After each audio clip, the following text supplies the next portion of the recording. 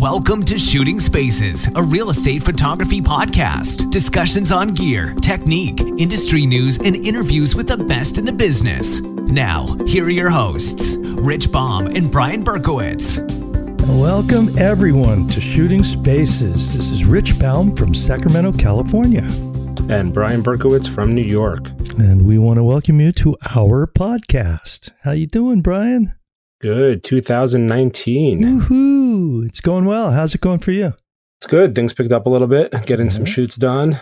Things picked up, early at the end of December, surprisingly enough, during holiday week. And things have been kicking in full gear for the first couple of weeks of 2019. So things are going full force, and it's cold as hell out here in New York, if that makes any sense. Mm-hmm. But chugging away. Yeah, awesome.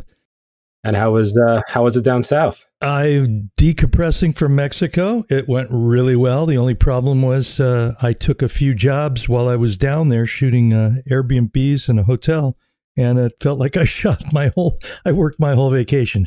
But my wife was happy because it paid for the vacation. But everybody out there in podcast land, be careful what you wish for, because I come home and I'm like, I need a vacation really bad. So, but it was really nice. It was just a beautiful place called La Ventana, about an hour north of Cabo, and we're getting a new house, so we're all excited about down there. So, yep, that's right. And I heard you're getting all the preparations in place for maybe the summer 2019 spring retreat for Shooting Spaces. Yeah, we're gonna have the annual meeting we'll have down there, the board meeting of the minds, exactly. Yeah. So what's going on today, Brian? Why don't you tell us what do we got going on? So we have a great guest today. Our guest has gained a lot of attention the last couple of weeks or months off his work that he's been posting. And without further ado, I'd like to introduce Gary Kasl to the show. Gary, thanks for coming on with us. Hey, no problem. Thanks for having me, guys. Sure. And I know lately you've been posting a lot of work and getting a lot of attention for your run and gun style, which I guess is kind of like your ambient, all natural. I don't want to call it HDR because it's not, but it's using high dynamic range imagery to produce your final results, but not like the over-processed HDR we're all used to. But your work is really good, and you have two types of shooting you do. I think you have your run and gun, and then your more higher end stuff. So before we get into all that, just give us a little bit of background on yourself, where you're from, maybe your website URL, where people can look at some of your work while they're listening and all that. Sure. So my website name is SandKasl Imaging, or you can just go to sandkasl.com, and Kasl is spelled like my last name, Kasl. And I'm from San Diego, California. Born and raised down here. Pretty much went to, I started getting into photography in my late 20s. And I went to community college and took their photo program down at San Diego City College.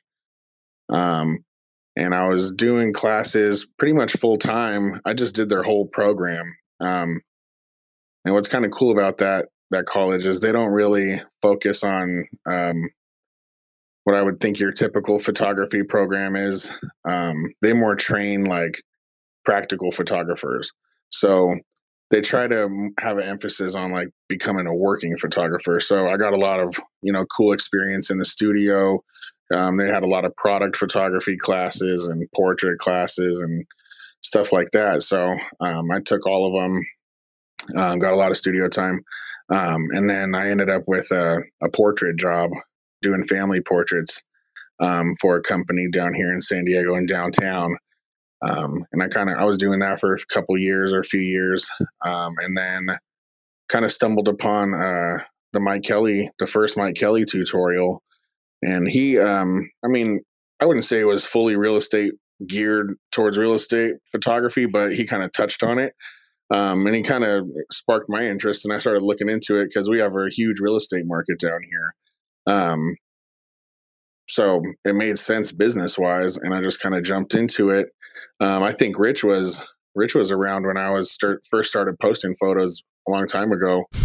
And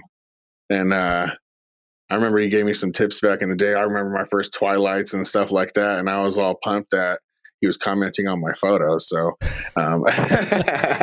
it was funny. I get a life, Gary. No, I'm just joking. I'm like, it's funny. Everybody's just helping everybody, and everybody's passing me up, man. I got to get going. So I think everybody's got their own market, Uh-oh.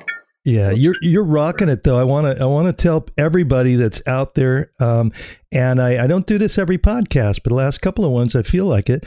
I want everybody to go, if you're on a computer or when you get home, check out Gary's work because it's absolutely stunning. It's just great stuff, Gary. And I want to ask you, look, probably that's stuff on your website is probably not your run and gun stuff. No, yeah, actually, I don't do a whole lot of posting of that stuff. That's kind of like meant for more, modest properties where they don't, the realtor doesn't want to spend a lot of money. Yeah. But there's a big market for that down here too. There's me and Sam kind of both dip in the luxury side of things down here. Sam Chen, but and there's a couple other guys that just look like they handle some luxury stuff, but I would say 85% of the entire market is this, bang bang kind of stuff that they want cheap, fast, and they just want it consistent, So the running gun thing is all geared towards satisfying that, more of a volume based situation, I guess. Sure, but I feel like every type of market has that. I don't know if it's 85% everywhere, but has that higher percentage, even here on Long Island where, I have certain parts of Long Island which are super high end. Everything's 3, 4, 5 million and up. You go out to the, the middle of the island and, you have your $400,000, $500,000, $600,000 houses where the agents don't want to spend that. So right. Having a run and gun situation like you is great where you can get in a house and I think, what is it, like an hour you said, and just be done and the work looks phenomenal. Yeah. Yeah. Most of the time, I mean, after you get it down, you practice with it and stuff. I'm usually in and out of a house and we're doing that in about 30 minutes. And then it takes me about 30 minutes to edit that whole session. So, it goes pretty quick. So I try to make it to where, that's why I call it like a $200 an hour workflow almost, because I charge $200 for that. And then, it takes me an hour of work. So, that's kind of how I geared that together or got that together. Yeah, I guess the concept there is you just have to have your technique so down pat that you can go in and out and be out of a house in a half hour. And do you limit that to specific house size or price, or even if there's a $5 million house for sale and that's what they want, that's what you give them? I would do it. Yeah. With the, ever since these AD 200s came out, it makes shooting a lot faster for me, because I use the bounce technique and all that. And these things got a lot of power compared to when I first started. I was doing the regular flashes, and they're Nuos? just terrible. Were you using young Nuos back then? Yep. It's funny how we've all progressed. Right. And the more power, I feel like Tim Allen, Yeah. Yeah. No, that's what you say when you've got a 600. Okay. I want to say, and I've one of those, I started with I went to the 200 after the 360 and I wasn't sure about it. And I kind of just I wasn't crazy about them. And then I really loved my 360s, but then in weddings, I started really, really loving the 200s for weddings and portrait shoots. But now for real estate and design, I'm finding the 200s just they fit the right size in the package and the form factor. A couple of downsides, but I really like them. I think they're a value for the money and really make our job easier. Yeah, a lot easier. Yeah. And what cameras you shooting with, Gary?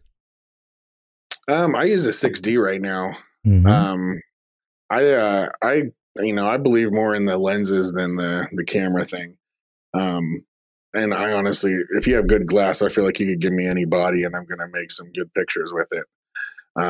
And what lenses what's your favorite lens? You probably tilt shift in it, or what are you doing? I mean, I love to break out the tilt shifts when the job calls for it and, the budget's there and stuff, because I find that the tilt shift, unless I am just like kind of setting it and trying to run through some places on, if I have the 17 on or something, I usually just go with the 16 to 35 because I like to get the compression from zooming in a little bit when I can. But then having the 16 is nice for when you got to go wide. But most of the time I would say I'm on the 16 to 35, and then only tilt shift when I get to sit there and take my time and really dial in the comps. Nothing wrong with the 16 to 35. Yeah, I love that thing. Mm-hmm. And what are you doing on your for your support, your tripod and head? A little gear talk here. Oh yeah, I love gear. I use a Manfrotto. We got to get a T-shirt, Brian. I love gear. Yeah, dude, we're like gear. Oh, we have the geared head T-shirt on our website now. I got gear. Love gear. Yeah, no, it's like that's one of my favorite things to nerd out on is gear. Yeah. My wife hates it, but I love it. But I use a carbon fiber Manfrotto tripod with the junior head, the 410, I think. Yeah. Right now, I want to get the one you guys were telling me to get, the D4 or whatever, but I just haven't got it. I what I ended up getting was I think you guys have an ad on it on the website there, but it's that little heckler photo top. Oh, the Hedgenar photo. Yeah. Yeah. That thing is beast. I love it. Yeah. When I used to have my 410, I used to have that also. And it was great just to put an L bracket right on there. It was. Yep. Yeah. And I had a workshop and there was a couple people that were like, "What's on your camera?" And I'm all, "It's an L bracket." And they're like, "What's that?" And I'm all, "Oh my God, guys."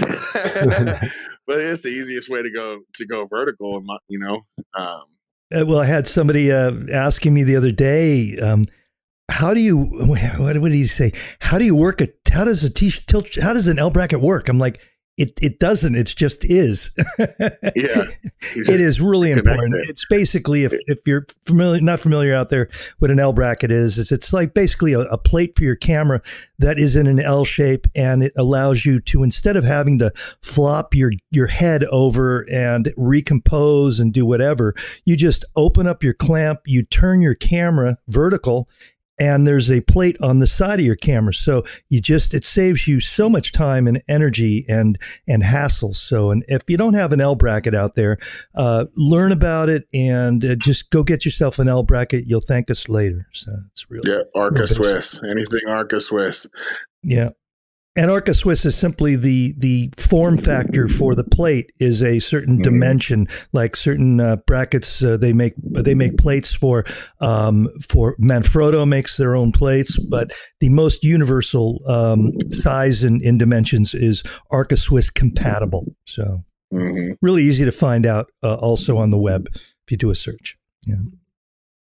Awesome. So what you got going on this year, Gary? Are you doing any more workshops, or you did some little tutorials? What do you have going on that you want to tell about and tell anybody about? Yeah. So this year I'm going to be trying to set up. I want to set up a couple workshops. I've had some more people asking, and I really enjoy it. So I don't know if I'm going to try to do them live or if I want to try to do online ones or maybe both.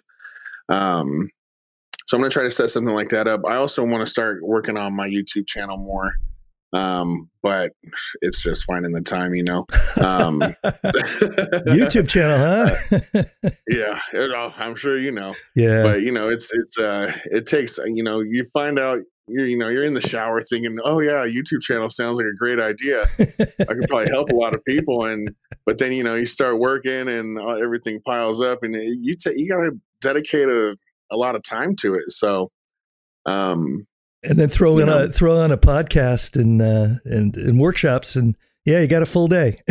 yeah. It's the time goes away so fast, Yeah, but that's then exciting. also, I want to try to do that, and I had some interest of going to the Midwest to do a workshop. So I wouldn't mind trying to set up something to go out there. I would love to go out there, and I got some connections out there, so I think I could find places to shoot. And actually, I think the first one I'm going to set up though is going to be down here in San Diego again, and think it's going to be a really nice big luxury house in La Jolla, so right on the beach. It'll be really cool. But I got the buddy to set that up too, so yeah, it should be exciting. Well, I'll tell you something. One thing I've learned from all my workshops was finding the right location is about the most challenging part of the whole workshop. It's amazing. But when you can get a place that works for the visual, the physical, everything, logistics, everything with it, it's magic. And the house I use up here in Auburn, California is just absolutely perfect. So, yeah, good luck on finding a nice house. And thank you. Certainly keep us informed on that. So, I sure will. I know that we wanted to talk to you about certain accolades you have had last year, and why don't you tell us what you were up for or what happened with the PFRE? Oh, I ended up getting the November contest. It was the open one with the staircase shot. Didn't land photographer of the year, but Mike is super, super good. I mean, I went through and I looked at all the competition's websites, and I knew I didn't stand a chance after doing that. So, but hopefully this year, that's another thing I want to try to work on. I'm doing some coaching with somebody too, and with Tony Colangelo, and he's helping me try to work on my branding and stuff too, and kind of get all that dialed in, which I think educating yourself should be a constant thing. So I'm always out there trying to keep the education going. I don't want to ever stop. I feel like if you stop, then you're kind of going to just I don't know, float away a little bit. Mm-hmm. But, staying up on trends and always trying to better, the business side of everything along with your photography side, and then ramping up gear. And there's always something to work on, Yeah. Yeah. Well, I do want to say, if anyone hasn't seen that image yet, the staircase image specifically, which was the November winner, definitely check it out because it was a phenomenal image. I know you have it on your website as well as the PFRE, obviously, site you can find it on. But even on your website, I'm looking now, it's under your residential work. I'm looking at it right now as we speak too. Pretty cool. Yeah. And I will say, I will say that, I try and explain to especially newer photographers that, they see work out there and it's just like this work you'll never be able to touch. And so much of it is the subject. It's like a wedding with a beautiful bride, it's mm-hmm. just a wonderful thing. Bride and the groom that are in love, that are beauty, really great looking couple, that really helps to make it. And it's like a house too. So the shot you got of the staircase is, obviously in an exquisite house. So you're halfway there then, but to be able to get that shot is pretty freaking cool. And I wanted to ask you, what did you do for this? Just kind of lean your tripod over the railing, or what did you do to get this angle? So I think for this one, I have the Manfrotto tripod where the the boom arm. The column the column pops out. Awesome. So and it'll go 90 degrees. So I think I set it up like that with a little bit of an angle, and then I had the 17 millimeter tilt shift on for that. Mm-hmm. And then I had my cam ranger, so I didn't want to be hanging over the rail. It was a long drop. I'm a big guy, so I didn't want to chance that. But so I was kind of looking on the back, and I just got it as, dialing the composition, I would say, was the hardest part of that shot. And then, believe it or not, the lighting on that was very minimal. The only thing I did was I took an ambient shot, and then I took one flash pop. I had an assistant that day, and I had him down at the very bottom, and he bounced a light back on the floor, just to brighten it up down there because it was kind of dark.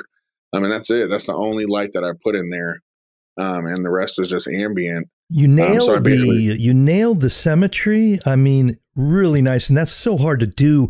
For one, it's hard to do because you got your camera all the way out there. But the other one too is, I find shots like this are hard to do with a prime lens because, you really don't have the ability to move your camera to get the framing you want. So, you did great. And it's just a wonderful looking shot. Thank you. So let me ask you, Gary, about your technique a little, because we haven't really discussed that. And, we'll discuss your run and gun quickly in a little bit. But your regular, typical, I guess, higher end shoot, I mean, are you just lighting the hell out of it like most of us do and like you normally would? Is that your typical workflow? Are you light painting? Are you just bouncing? How do you usually I bounce most of the time. Sometimes if I my higher end shoots, like if I'm doing the big luxury ones, I really like to use the direct shots, or the direct flash with an umbrella or something, and I can, like I'll put a 600 on a stand outside with an umbrella, and I'll blast light through the windows. I love doing that type of stuff, or kind of more creating light. And it really, back in the day when I first started this, I remember people were like, it's really like a shot by shot basis. I think like Wayne Capilli talks about that. And how like he approaches every shot differently. And I was like, I don't have time to approach every shot differently. I just want to do one thing that works. And what worked in the beginning was flashing the hell out of everything, every corner, and just covering my bases, But I think once you kind of, I don't know, once I've been doing it for a few years now, and I kind of use the light only when I need it. I still use it on every shot because I have a certain look that I go for, and I feel like if I go off of that at all, it does kind of upset the whole set as a whole a little bit. So I try to use flash on everything, but just how much of it depends on what I'm shooting at the time. Bedrooms, I feel like they're so small, I can just basically light it the run and gun way every time, and I can brush in what I want from the ambient frames. But the higher end stuff, I like to bring as much of the craft into it as I can, really, which, I think when you start using a lot of supplemental lighting, and, I get to kind of, like I said, I went to school, so I got to mess with all kinds of different lighting. And I think, I don't know. I personally, all ambient stuff is great when you can pull it off, but it takes a lot of work to me. I think the flash saves me a lot of time in the editing. So I don't, the look, I like them both. So I'm like, well, whatever, flash helps me go faster. So I'm going to just do flash. And then I get to bring in some cool shadows and some cool lighting. But at the same time, the real estate, I guess you're not supposed to be too extra with the lights and stuff you want it to look natural, but so there's a balance between it all, but yeah. And are you, because personally I'm got a lot of personal goals this year, and what is your personal goal as far as are you changing, focusing more on design work and more on anything in particular, whether it's a technique or whether it's a type of photography? What are you kind of thinking about? Yeah. So like with my coaching, I want to get into doing more, like work with architects. And I love doing residential work. I saw you post some pictures, some commercial stuff recently that looks super killer. Oh, thanks. But I never really got to shoot any stores or anything yet. I think it would be fun. I've shot a few restaurants, and I like that too. But trying to work with their hours and work with the employees, because they never want to shut down to let you do the photos unless it's like 2 a.m. or something, But I've had it to where, it's like a daytime cafe and they didn't want you to shoot at night. So, working with all that stuff's kind of tough. And then they also kind of throw in, food photography and portraits in the mix, when I really, really love doing just interior work. So, I don't know. I really want to focus on high-end interior residential stuff. You know, it's funny. I hear you with the other stuff because I actually got a call this week from a law firm. They have 2 locations, one in Manhattan and one out on Long Island. They want me to shoot their new offices. And they asked me, you know, hey, can you also shoot headshots of all our attorneys? And that's not something I really excel in. I don't like doing it. I don't enjoy doing it, but I have to be able to do it to get the job. So, yeah, you know, I don't call myself a portrait or headshot photographer by any means, nor am I very good at it. But I think I can wing it enough to not deliver results that look horrendous. So, you know, I'm going to go out and shoot as best as I could headshots. And I know, you know, my interior photos are going to look much better than the headshots, but, you know, I'll get the job. So, yeah, I hear you. I find it really interesting when, because I come from shooting everything. When I started going back to photography, I had to make a living, and I got pretty good at weddings and portraits and headshots and sports, you name it. And I just kind of take it for granted. And when I hear people that literally are real estate photographers and that's all they shoot, they don't even like to shoot a camera when they're on their own time. And it's just really unique to me. But I think that, headshots are something that all real estate, especially real estate photographers, should get competent at. And there are a lot of things that you can do. Now, I'm pretty good, but again, I'm not the big boy in town for shooting headshots. But a lot of it is not only the technical end of it, but it is really it's like anything. Like Gary, you know, when you're shooting weddings, I know you shoot weddings, but when you're shooting a wedding, at the beginning, you're really shooting you're shooting technical. You're shooting camera and settings and light. You're not shooting people because you're kind of not really dealing with the people or connecting. But once you get the technicals down, then the whole real art, especially with headshots, the art is making a connection with your subject and getting the most out of them from inside to come out. So that's the hard part. And the technical and the lighting and the angles, you can learn that on the internet, but it's really the connecting with people that is really the big challenge. And it's something that's really enjoyable for me because I'm getting less and less I still shoot weddings and shoot people, but I'm getting less and less excited about and looking forward to shooting people, and I'm much more excited about shooting inanimate objects. So I can see the good side on both of it. But also, I want to say, along with shooting people, as you said, Gary, it's really, really good to be able to at least hack it and shoot food and shoot, details and all that kind of stuff. So start searching what the successful photographers are doing, like even adding people into your architectural or design interior shots. That's the same kind of thing. So I think it's important to round yourself out, and you can learn so much on the internet and then get out and practice when you can with people. You can shoot your family, shoot your kids, set up a studio in your garage, and just get to that. So it's a lot of fun. Yeah, that's one thing that my teachers, when I was at school, they told us that, in LA, so everybody at school wanted to be like a fashion photographer or like a fine art photographer or like a landscaper. Nobody there wanted to be an architectural photographer, and I was one of them. I was like, that must be the most boring job on the planet. I really thought that. So I wanted to shoot, weddings, and I wanted to, be like a rock star wedding photographer and like shoot actors and stuff like that. But I don't know well, when I was in school, I was super into shooting products too. I just enjoyed being in the studio, and I feel like it's the same kind of thing in a house. I like just being alone with my headphones on, and I can just like take as much time as I want and nobody bugging me. I love that, and it really just gives me time to be artistic. And I really found that architectural photography gives me the satisfaction on both ends, where it's very technical because I love little small technical stuff like working with my hands and really being like detailed with light and stuff. But and then also kind of my alone time and giving my artistic outlet at the same time,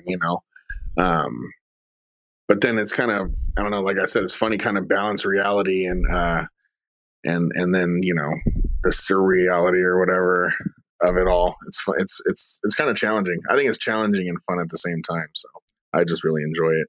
I remember posting to a local Sacramento photography group, and I think I was posting a picture of a kitchen.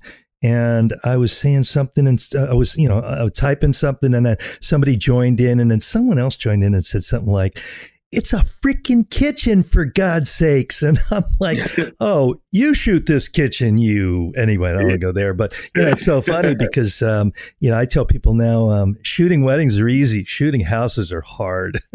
Yeah. To get it really weddings good. Are fun too. Yeah. I have a great time shooting weddings. So yeah, you got to be a wedding. It's not hard or scary anymore, You got to be a wedding kind of person, though. I'm a wedding kind of person. No matter how much I'm not looking forward to going to a wedding, once I get there, just something kicks in, and I get into it, and I get into the excitement and the fun and the magical moments. I mean, there's nothing like, Gary, there's nothing like a hot bride and a hot groom in love with a connection. You're looking through a 70 to 200, and it is absolutely magic. And it's not much else like it. That's the same thing as shooting one of those beautiful houses like that. It's like you can't shoot a bad picture of them, So very true. That's rewarding. Very true. Yeah. What about you, Brian? You ever shoot a wedding? You're not a wedding. I've been doing weddings for years. You are. That's right. Yeah. Do you do wedding videos? Now it's just video. Yeah. Yeah, which I like that too. Which is great. It's much easier and a lot less stress. But I started in the wedding industry in 1998. Oh wow! Or maybe even a couple of years earlier, because my father's a wedding photographer. I've said this before. Right. So I used to assist. I used to assist him when I was like 13, 14 years old. But at that time, I was 13, 14 years old, and I didn't really want to be there. And my dad used to drag me along, and so you're not really paying attention. But I used to sit there at 13 loading Hasselblad blacks in one hand with a big light stand in the other. So those days were much different back in the day. But nevertheless, from 98 or 99 to about 2003, I was assisting photographers, and then I started shooting. I started shooting with the Hasselblad, and then I switched over to 35 millimeter for a little bit, and then got out of that for a while, and then got back in when I started my video production business a couple of years ago. I called up my all my old contacts, and I got into doing wedding video. So yeah, I've probably have over 1,000 weddings under my belt at this point. Wow. You beat me. Oh, that's a beast.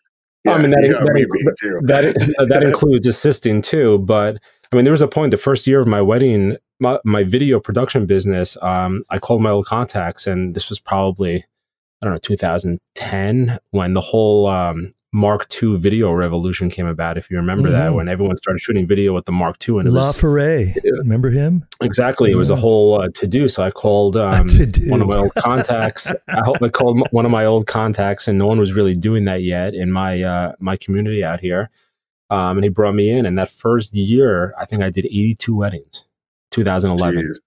So, I've done my fair share of weddings. I can definitely say that. Yeah, I've done about 400, I think.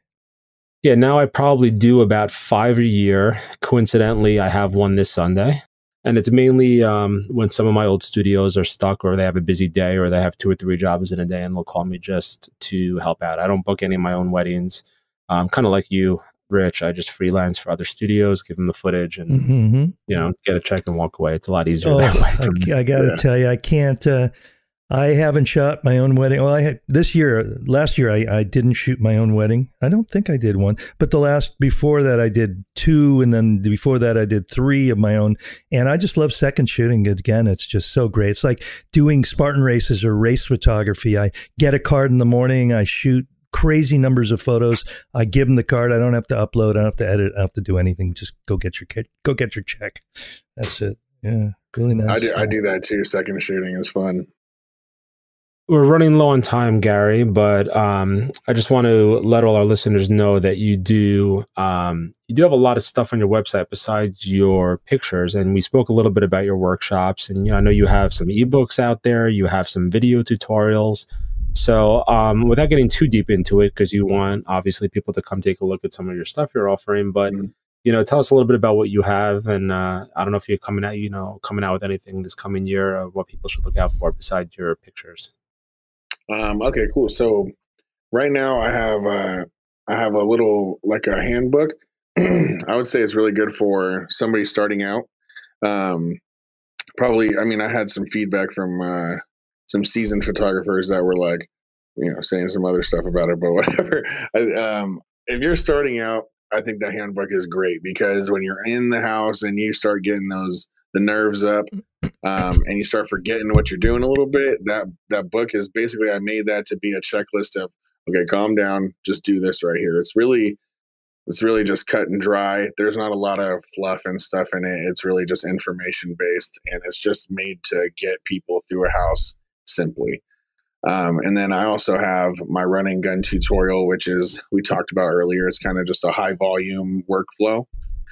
Should be able to knock it out in an hour or so, with shooting a house and editing. And I kind of just go through my entire process. It comes with the actions or the presets and everything to go along with it. And then you just have to get infused, because it uses that. I actually remember how we were talking about it's not HDR because we use flash or whatever. So I wanted to try to make this one. It's called FlaHDR. So it's kind of like, wait, what do you call it? Go, stay on that for a second. FlaHDR, like flambient HDR. Yeah. It's kind of a mix between. We can say that word here on my podcast, okay? FlaHDR is the way that we want to talk about that one. God. But it's just a quick workflow to go fast. And then so the beginning part of that workflow, if you take infuse out of the equation, and you build on it, that's also the first stepping stone. All the presets and everything that I have in there is the first stepping stone into my more advanced workflow. So what people have done is they get that one, kind of get good at it, and then I do coaching to get you onto the rest of my workflow. So like if you wanted to go in depth, learn how I do twilights or how I do high-end properties, and just the more extensive workflow, that's the first stepping stone, and then I can coach you along the way to the rest of it. And I've had, probably about 20-ish coaching students so far. And then I've had 2 workshops that, there's a handful of people. I try to keep them small, but yeah. So and everybody, usually gets something out of it. Get them how to. I've had students that literally started from nothing. Coached them all the way through it, and they picked it up, and now their work is killer. So it's really cool to see somebody, basically starting out, and then they take all the stuff that I try to give them, and they actually make it work, and they're happy with it. That's probably one of the most rewarding things about being in this whole thing to me, is just helping other people and seeing the progress. I'm sure you see the same thing, Rich. It's fun. It is so great. We had one of our Ask the Guys was from a guy named Nima Mohammadi. And Nima went from shooting, what was it, Brian, 50 shoots a year? Yeah, I think 75 last year or 2 years ago, and he's hitting 900 this year. 900, and he was asking, the whole podcast was about how do you go about adding people to your workflow? Do you go with a administration first or another shooter first? But just to be part of that, I'm really just thrilled that I can help people. And that's really, it's really incredible. I'm really, really happy. Yeah. Yeah. I enjoy it a lot. Plus you get to like nerd out with a bunch of other photographers like we are. Yeah, the workshops are definitely fun. I love the one, we had a workshop in Dallas, and we wanted to show everybody tilt shifts. We had, I think, 7 or 8 tripods lined up, different tripods, different tilt shifts. It was as nerdy as you get. Sounds really fun. Really, really fun. But I want to thank you so much, though, Gary. We're running out of time, and I'd like to ask you to please tell us again, what is your website, and how can people get in touch with you? And any social handles if you want to share those as well. Yeah, it's just sandkasl.com, SandKasl. and that's basically SandKasl Imaging. If you just search that, you'll come across we are Instagram, Facebook, the website's there. Anybody can contact me for coaching through the website, or Facebook. I mean, if you see me on there, just message me or whatever. I'm pretty, easy to get a hold of. So yeah, I look forward to helping anybody that, needs it. So yeah, so thanks for having me, guys. It's been super cool. My pleasure. All right, cool. And Rich, it's always a pleasure. Oh, yes. This is very enjoyable, really, really fun. And so excited about 2019. And everybody, I hope out there, you are really excited about gearing up and to excel and do better things and learn more and have more fun and hopefully make more money and have more time. And that's how I always say. But, and Brian, I wish you the best in 2019 and have fun on your law firm shoot and your winner. And good. With my law firm headshots. Yeah. Like you said so eloquently, as long as I deliver competent photos, I'm in good shape. So yeah, you can always fix it in Photoshop, but got to just connect, spend a moment looking in the eyes and making your subject feel comfortable and loose, and not too loose, but loose enough. And alcohol sometimes helps, but sure. I'll bring a flask with me. And I want to tell everybody to please subscribe to this podcast. Go check out our new website, shootingspaces.net. We have the podcast. We've got the feature called Ask the Guys, where you can go on our website, shootingspacespodcast.com, and then you just go to Ask the Guys, and you can record a 90-second question, and we'll answer it for you in an episode of Ask the Guys. And just check out what we got going on, because there's some good stuff. There's a lot of it. Exactly. All right, Rich, until next time, everybody, go out and shoot some spaces. Go and shoot some spaces, guys. Did I just steal your mojo? Did I steal your line, Rich? You can steal it anytime, man. Oh, okay. Till next time, guys. This has been Shooting Spaces, a real estate photography podcast. Subscribe to this show and don't forget to leave us a review. You can also follow Rich and Brian on social media and at their website, shootingspacespodcast.com.